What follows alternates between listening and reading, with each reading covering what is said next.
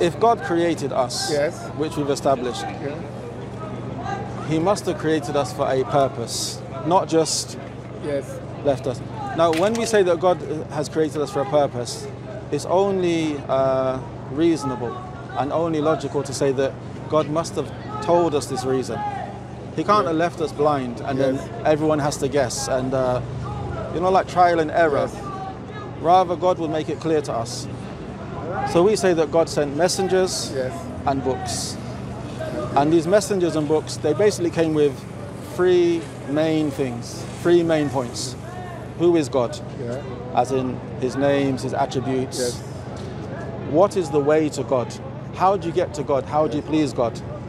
And third, what happens when you meet God? Yeah.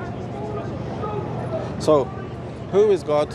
We've established he's one. Yeah. He has perfect names and attributes. Yeah. He's the Almighty, the All-Merciful, the All-Loving, the Most Just, the All-Knowing. This is God. Yeah. The way to get to God is to obey his commandments and stay away from his prohibitions. And this is what Noah came with, Abraham came with, Moses came with, Jesus came with, and the last messenger, the Prophet Muhammad, peace be upon all of them. They all came with submission to the will of God. Yes. Submission is a word we understand. Yes. In Arabic, Islam. Yes. Islam means submission. And last is what happens when we die.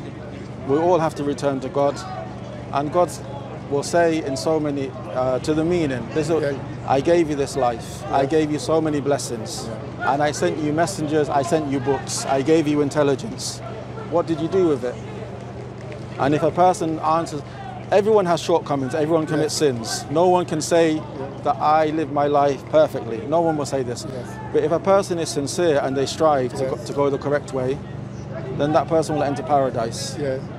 If a person rejects out of arrogance, he sees the truth, he knows it's the truth, and he rejects it out of arrogance, then that person will be punished justly, the hellfire. Yeah. That is the message of Islam. Yeah, that's sort of like the message of Christianity as well. Along the same lines, Yes. and Judaism, Yes. with a major difference. Yes. When it comes to Judaism, even though there are similarities between Judaism and Islam, we would say where they went wrong is rejecting Jesus, the Messiah sent to them, and rejecting the last messenger, Muhammad sallallahu alaihi wasallam. So we would say once you reject the messenger, you have rejected the one who sent him. Yes. Okay? And also Judaism, when they restricted it to one particular tribe and one particular race. Yes. When it comes to Christianity, even though we agree with many things, where they have gone astray and where they have gone into disbelief is to claim that Jesus is God, or he is part of God, the Trinity. Yeah. But that's debated in Christianity as well, you know. Yeah, but the thing is that I understand that no human soul can actually accept the Trinity. Yes. I don't even believe that any Christian can explain it. Yes. They will try to. They put forward an effort. And our experience with them and other people's experience, they will always come back to God is a mystery. Yes. Or you need to have the Holy Spirit in order to understand. No one can explain it because it's a contradiction. Even the Christians, they have a thing called the logical problem of the Trinity. They call it LPT. They study on it, they do masters on it, they do books on it. No one can explain it. So that's Trinity. And also to say that... Well, really it comes down, it's convenience, isn't it? It's come down to pragmatism. Well, the thing is, when you say that God humbled himself, so he's not almighty anymore. When you say that God became a human being, or became into a human being who was born from a woman, Jesus prayed, Jesus had a God, Jesus became hungry, Jesus became tired, and then tell us that he's fully God and fully man. Without sounding rude, it's nonsense. And also, in Islam, we believe that everybody has their own relationship with God. Everyone can get close to God. Everyone can have a loving, merciful relationship with God. And when I commit a sin, I turn to Allah, the most merciful, the most kind. I have done wrong. Forgive me my sins. And we believe if a person's sincere, his sins are forgiven.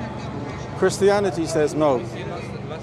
there's something else you need. You need the second person of the Trinity to come down in the form of a man and to die for your sins. Even though this man, according to Christianity, is sinless, he is going to be punished for your sins.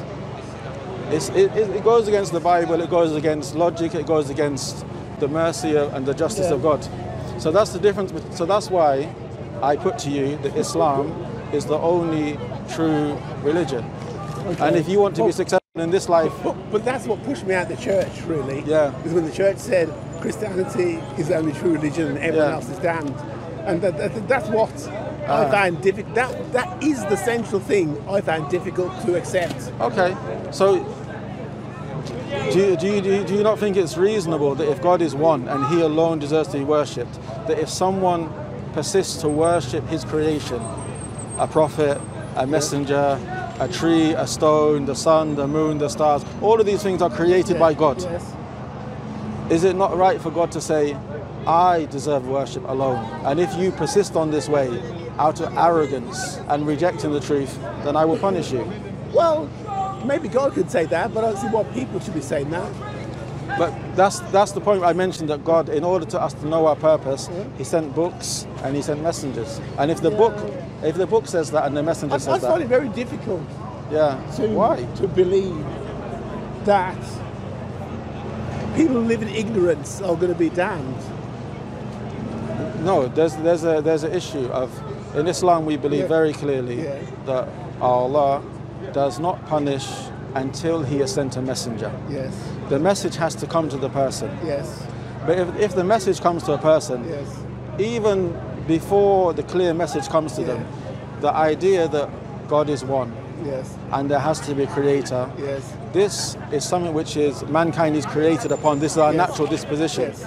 For example, if you put someone on a desert island or in the Amazon or somewhere where there's no contact with human beings, they haven't heard about religion, they haven't heard about books, that person can recognize there must be a God, there must be a higher power, and still has a desire to call out to that God, even though they may not know the way. But no one in that position has the right to say, God the Father, God the Son, God the Holy Spirit. Or no one has the right to cut down a tree and use the firewood to cook their food, use the wood to make their house, and whatever's left over to make a statue and bow down to the statue. Without the message coming to them, no one has the right to do that. Are those people damned then? Of course. See, I don't know. Why is that difficult to understand? Do you think that do you think that idol can help you? No, I'm not saying that's difficult to understand. Do you think that idol can help you? I just find it difficult that person's telling me this, because I always remember the story of, you probably have it in the Quran as well, the story of Jonah. That's in the Quran, isn't it? Jonah? Yes. Yeah. You know, and to me the point of the story is God saying, like, you are subject to me, you've got to subject yourself to me. You can't be saying, oh, those people are good over there, punish them. No, but the thing was with Nineveh, according to the account, Jonah was sent to them. He wasn't pleased to go to them. He didn't want to go to them. According to the biblical account. And God was displeased with him for not submitting to what God said. But the people of Nineveh, eventually they repented and they turned back, and God accepted it from them. What I'm talking about, I'm not talking about the... No, but he was saying they ought to be punished. Yes, no, but I understand your point. But what I'm saying here is not that I'm saying this person is condemned, this person is condemned, these people are condemned.